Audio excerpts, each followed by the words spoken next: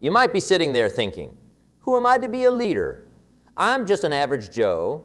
Every great leader in history started as an average person. The difference, they made a choice.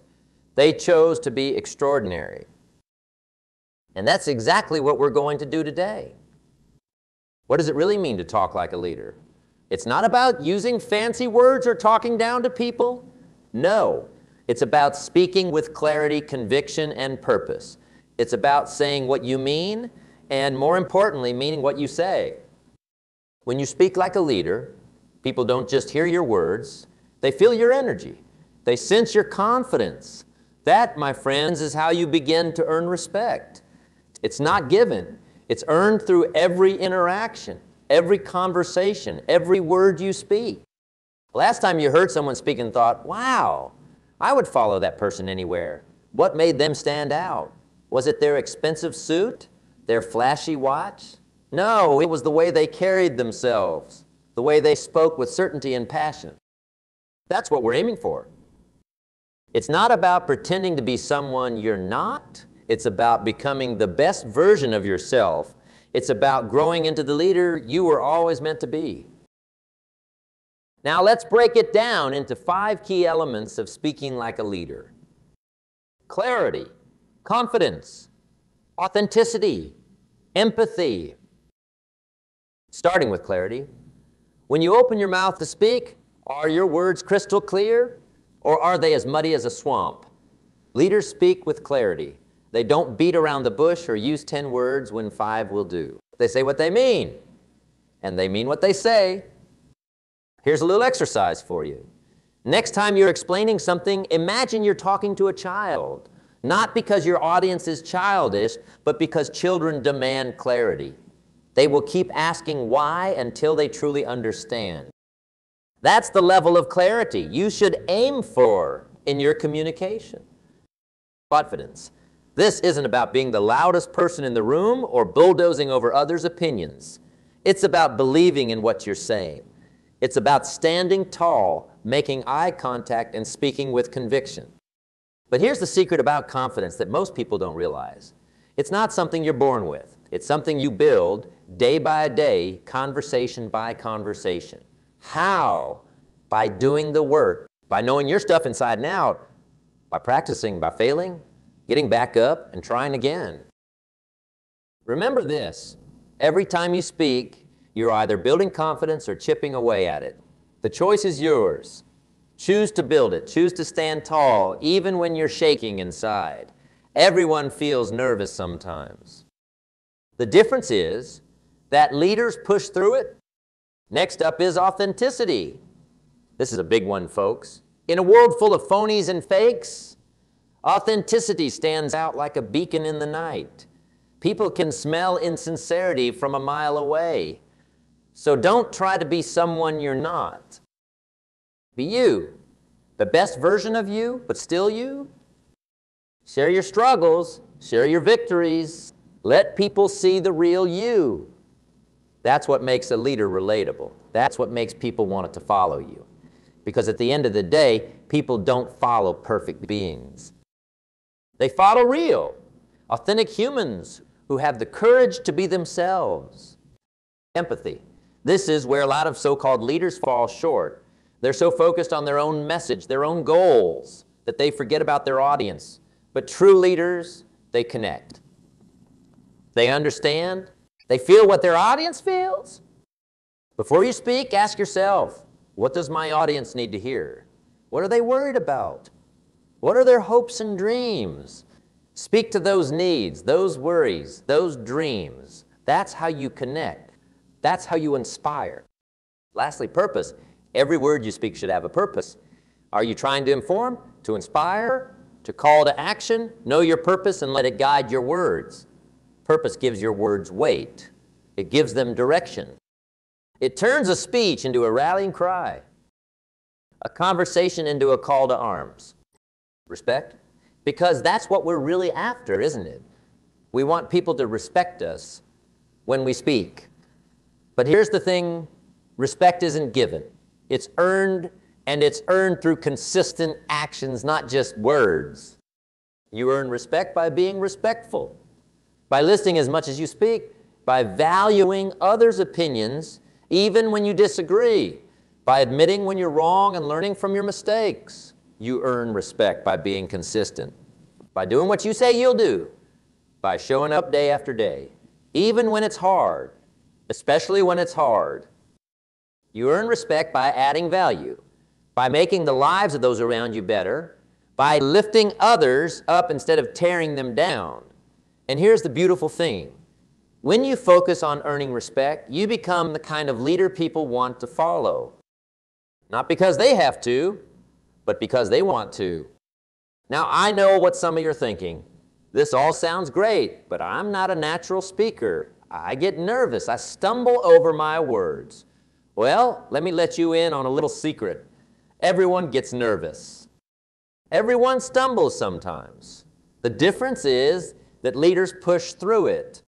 They prepare, they practice, they put themselves out there even when it's uncomfortable because they know that growth happens outside of their comfort zone. So here's what I want you to do. I want you to practice speaking like a leader every single day. Start small. Maybe it's in a meeting at work. Maybe it's with your family at dinner. Maybe it's just in the mirror. Speak with clarity. Stand tall and speak with confidence. Be authentic. Show empathy. Speak with purpose. And watch as people start to listen. Watch as they start to respect you. But remember, this isn't about becoming someone else. It's about becoming the best version of yourself. It's about unleashing the leader that's already inside you. You see, leadership isn't a position. It's not a title. It's a mindset. It's a way of being. And it starts with how you speak, not just to others, but to yourself. Are you speaking to yourself like a leader? Are you tearing yourself down? Are you encouraging yourself to grow, to take risks, to become better? Or are you telling yourself you're not good enough? Change that inner dialogue. Speak to yourself like a leader. Encourage yourself. Challenge yourself. Believe in yourself.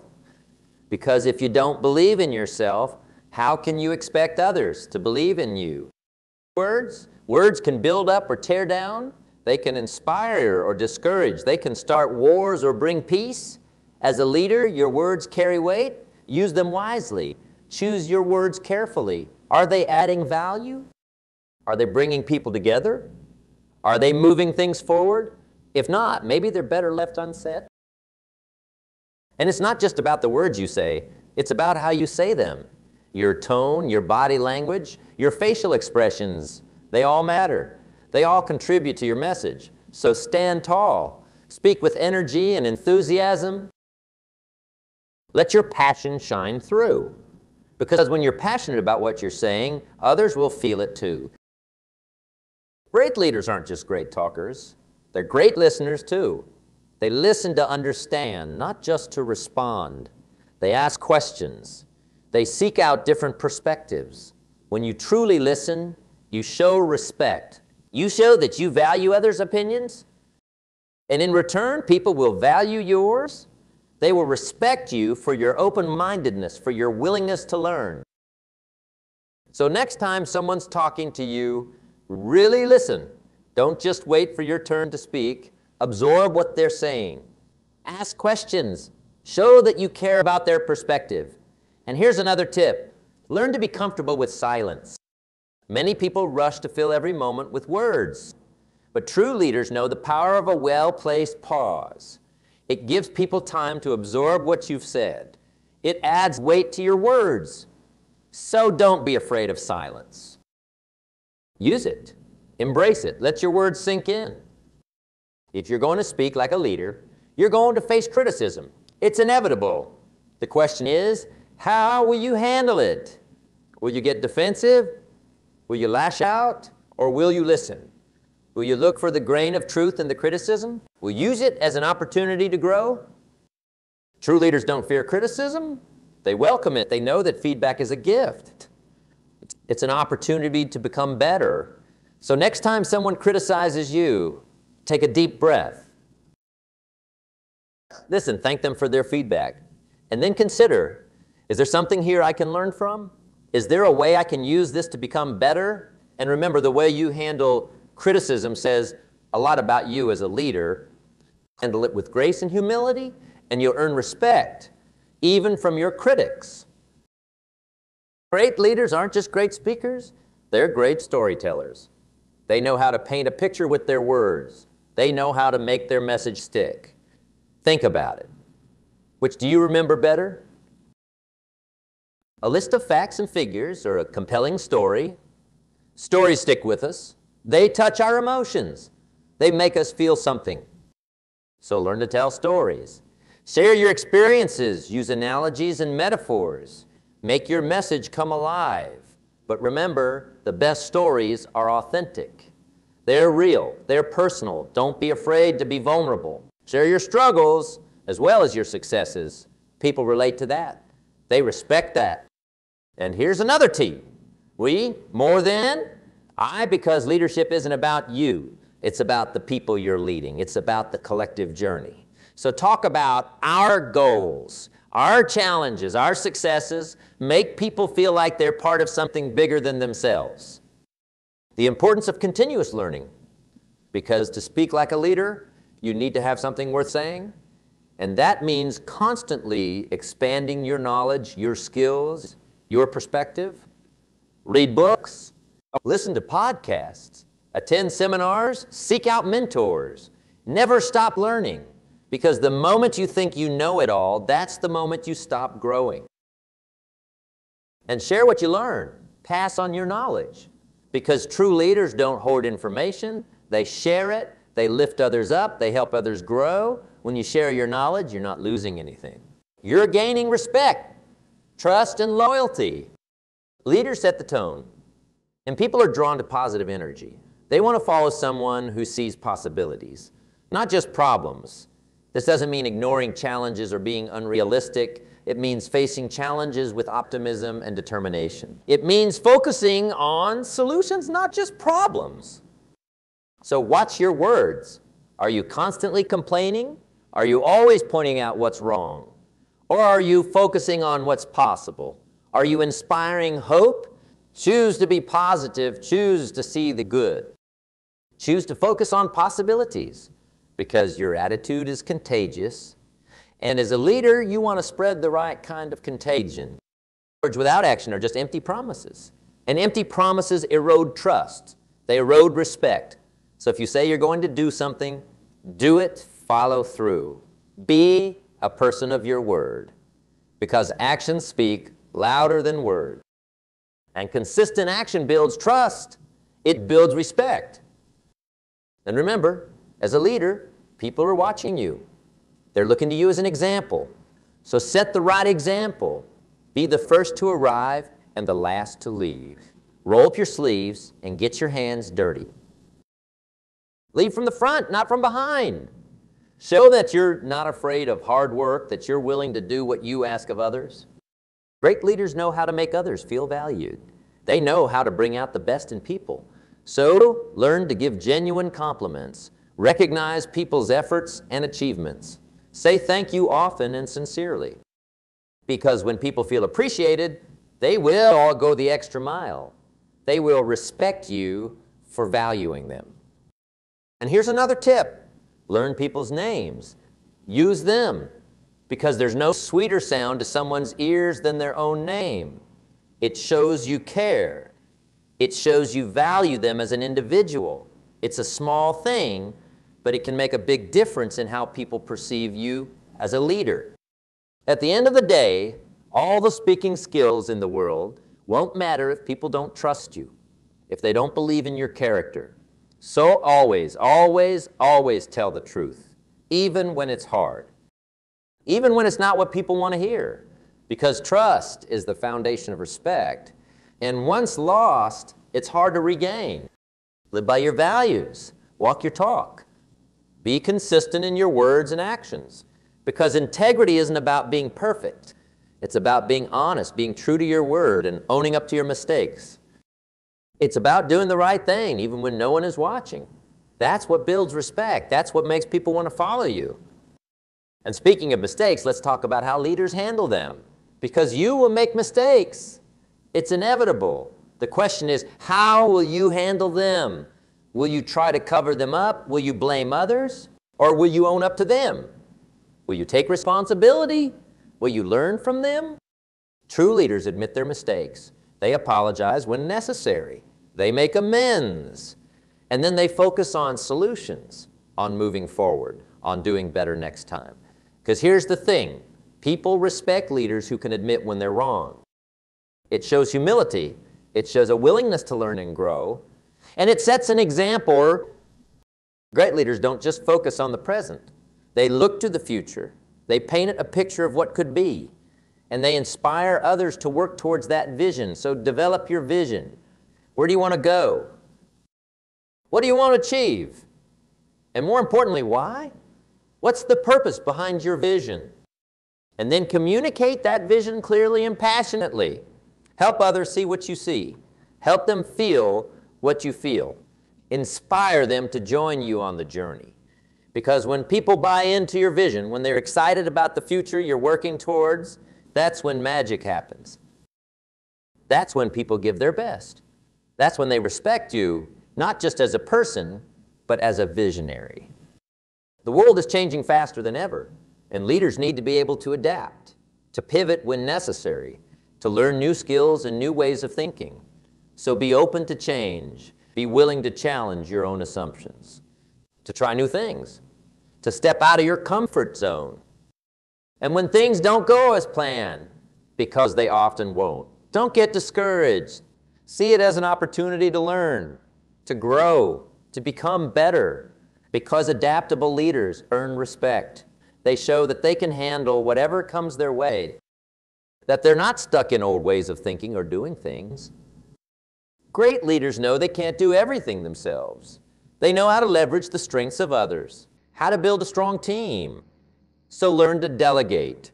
Trust others with responsibilities. Give them the authority to make decisions. Because when you empower others, you multiply your impact. You build a stronger, more capable team.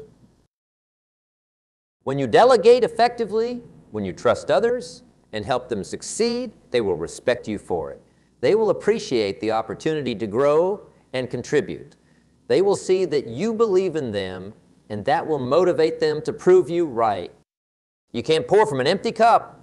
You can't lead effectively if you're burned out, stressed out, or run down. So take care of yourself, physically, mentally, emotionally. Exercise regularly. Eat well. Get enough sleep. Take time to relax and recharge. Practice mindfulness or meditation. Because when you take care of yourself, you show up as your best self. You have the energy, the clarity, the patience to lead effectively, and people respect leaders who can maintain their composure even in the face of adversity. They admire those who can stay calm under pressure, who can think clearly when chaos reigns. But self-care isn't just about physical health. It's about mental and emotional well-being, too. It's about knowing when to step back, when to recharge. It's about setting boundaries and respecting your own limits. Because a burnt-out leader is no leader at all. Remember, by taking care of yourself, you're setting an example for others to do the same. You're showing that self-care isn't selfish. It's necessary for sustained high performance. You're demonstrating that to be truly effective. To be a true leader, you need to be at your best. Great leaders aren't just great speakers. They're great questioners. They know how to probe, to dig deeper, to uncover insights that others miss. Asking the right questions can open up new possibilities, challenge assumptions, and lead to breakthroughs.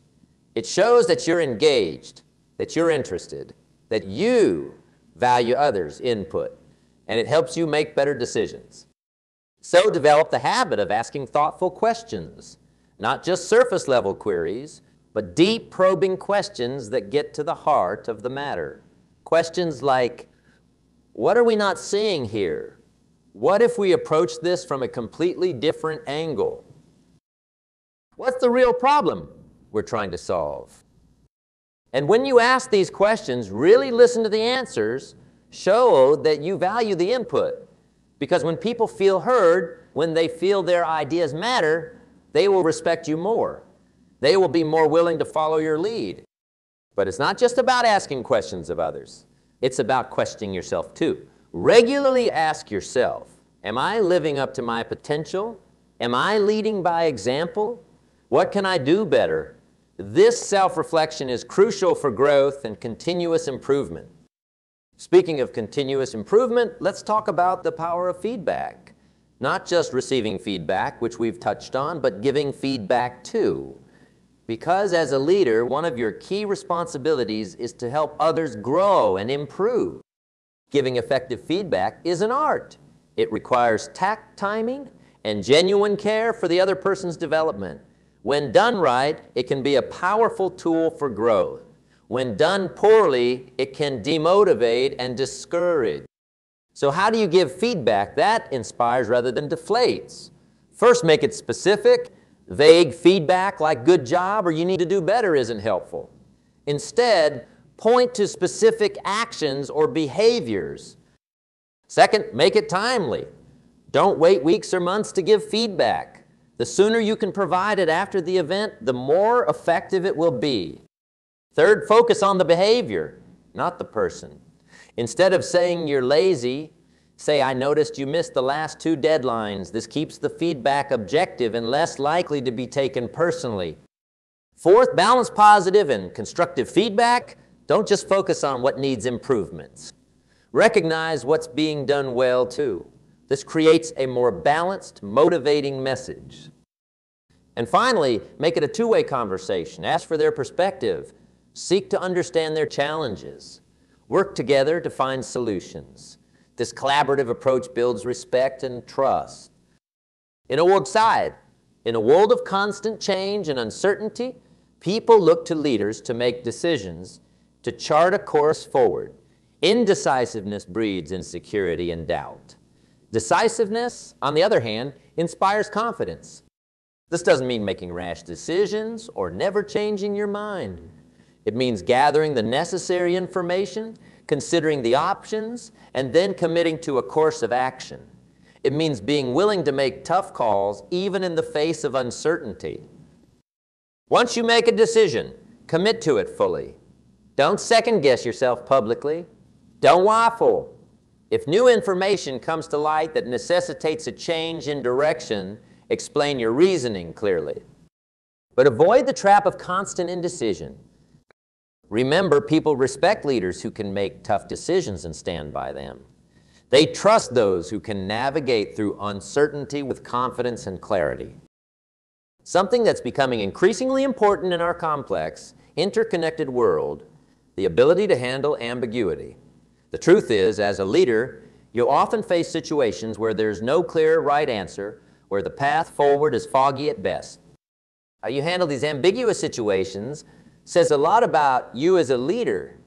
Do you become paralyzed with indecision? Do you rush to false certainty? Or do you navigate the uncertainty with grace and confidence? The key is to embrace ambiguity, not fear it. See it as an opportunity for creativity, for innovation. Be comfortable saying, I don't know, but let's figure it out together. This honesty, this willingness to tackle the unknown earns respect. It's about finding the balance between decisiveness and flexibility, between having a clear direction and being open to new information, between confidence and humility. Master this balance, and you'll be well equipped to lead in our ever-changing world. The power of vulnerability in leadership. There's a common misconception that leaders need to be invincible, that they should never show weakness. But the truth is, showing vulnerability can be a strength. When you're willing to admit your fears, your doubts, your mistakes, it makes you human. It makes you relatable. It shows courage. And ironically, this vulnerability can make you appear stronger, not weaker. Who do you respect more? Someone who pretends to have all the answers, or someone who's honest about their uncertainties but committed to finding solutions? Someone who hides their mistakes, or someone who owns up to them and focuses on making things right? Vulnerability in leadership isn't about being weak. It's about being authentic.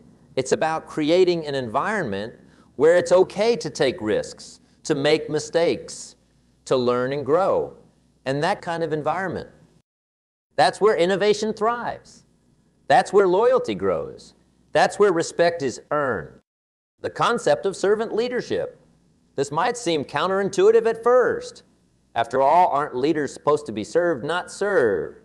But the most respected leaders understand that true leadership is about serving others. Servant leaders put the needs of their team first. They ask, how can I help? Instead of what can you do for me, they focus on removing obstacles, providing resources, and empowering their team to succeed. This doesn't mean being a pushover or neglecting your responsibilities. It means understanding that your success as a leader is intrinsically tied to the success of your team. It means using your position not for personal gain, but to lift others up. When you adopt this mindset, something magical happens. People don't just follow you because they have to. They follow you because they want to. They respect you not for your title, but for your character. They give their best, not out of fear, but out of loyalty and shared purpose. In our increasingly globalized world, the ability to work effectively across cultures is becoming a crucial leadership skill. Cultural intelligence isn't just about knowing the do's and don'ts of different cultures. It's about being open to different perspectives, being able to adapt your communication style, and being willing to challenge your own cultural assumptions. It's about understanding that there's not just one right way to do things, that different cultural backgrounds bring different strengths, different ways of problem solving, different approaches to teamwork. Leaders with high cultural intelligence know how to bridge these differences. They know how to create inclusive environments where diverse teams can thrive. They know how to navigate cross-cultural challenges with sensitivity and respect. And in doing so, they earn the respect of diverse teams. They build organizations that are more innovative, more adaptable, and better equipped to succeed in a global marketplace. The power of emotional intelligence in leadership. IQ might get you in the door, but it's EQ, emotional intelligence, that will make you a great leader. Emotional intelligence is about understanding and managing your own emotions and being able to recognize and influence the emotions of others. It's about having empathy, being self-aware, and being able to build strong relationships. Leaders with high emotional intelligence can read a room. They can sense undercurrents of tension or excitement. They know how to motivate different personality types. They can diffuse conflicts before they escalate. They're also better at handling pressure, at staying calm in a crisis. They don't let their emotions cloud their judgment or derail their effectiveness. And this emotional steadiness, it inspires confidence. It earns respect. So how do you develop emotional intelligence?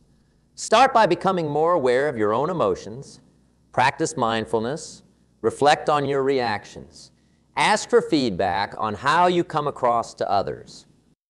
Then work on your empathy. Really try to put yourself in others' shoes. Listen not just to words, but to tone, to body language. Try to understand not just what people are saying, but why they're saying it. And finally, practice managing your emotions. This doesn't mean suppressing them. It means acknowledging them, understanding them, but not letting them control you. It means responding rather than reacting. As a leader, one of your key responsibilities is to foster an environment where continuous learning is not just encouraged, but expected. In today's fast-paced world, organizations that don't learn and adapt quickly get left behind. And the same is true for individuals. So how do you create this culture of learning? First, model it yourself. Be a lifelong learner. Share what you're learning. Be open about your own growth areas. Show that it's okay not to know everything as long as you're willing to learn. Second, encourage risk-taking and experimentation. Create safe spaces for people to try new things, to stretch themselves. Celebrate failures as learning opportunities, not just successes. Third, provide resources for learning. This could be formal training programs, mentorship opportunities, or simply time set aside for personal development. Show that you value learning by investing in it. Fourth, recognize and reward learning, not just results, but effort put into growth and development. This sends a powerful message about what's truly valued in your organization. And finally, make learning a part of everyday work. Encourage reflection after projects. Foster knowledge sharing. Create systems for capturing and disseminating lessons learned. When you create this kind of learning culture, you're not just developing more skilled team members. You're creating an adaptable, resilient organization. You're fostering innovation, and you're earning the respect of those who see that you're invested in their growth and development. Authentic leaders are true to themselves. They don't try to fit into some predetermined mold of what a leader should be. They know their values, their strengths, their weaknesses, and they're not afraid to show them. This doesn't mean oversharing or neglecting professional boundaries. It means being genuine. It means aligning your words and actions with your values. It means being the same person whether you're in the boardroom or the break room. Authentic leaders are also transparent. They share information openly. They explain the reasoning behind decisions. They are honest about challenges and setbacks. This transparency builds trust. It earns respect. But perhaps most importantly, authentic leaders are consistent. They don't say one thing and do another. They don't change their personality to fit the audience. This consistency makes them predictable, reliable. And in a world of uncertainty, this reliability is deeply respected. So how do you become a more authentic leader? Start by doing some serious self-reflection. What are your core values? What do you stand for? What are your strengths and weaknesses? Once you have a clear understanding of who you are, commit to being that person consistently. Be willing to be vulnerable. Share your journey, your struggles, your lessons learned. Let people see the real you, because when you're authentic, you give others permission to be authentic too. And that creates deeper connections, stronger teams, and more genuine relationships. You remember, people don't follow titles. They follow people with real strengths and real flaws. So be real, be you. That's the foundation of authentic leadership. Speaking like a leader, earning respect. It's not about being perfect. It's not about never making mistakes. It's about striving to be your best self every day. It's about using your words and actions to make a positive impact on those around you. It's about clarity, confidence, authenticity, empathy, and purpose. It's about listening as much as speaking. It's about leading by example. It's about continuous learning and growth. It's about serving others, being decisive, handling ambiguity, showing vulnerability, and practicing emotional intelligence. It's about creating a culture of learning, being culturally aware, and always striving for authenticity. And most importantly, it's about making a difference, because true leadership isn't about you. It's about the people you lead. It's about the impact you have. It's about leaving things better than you found them.